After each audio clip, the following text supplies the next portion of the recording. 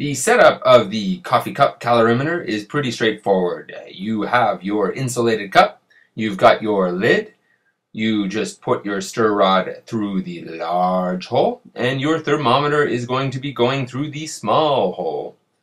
Place both of these into the coffee cup, and when you've established the initial temperature of your setup, you can add your reactants. For the calorimeter experiment, you're going to need a weighing bottle. Place some paper towel into the bottom of the weighing bottle. Put your ice on top of that, seal it up, and weigh.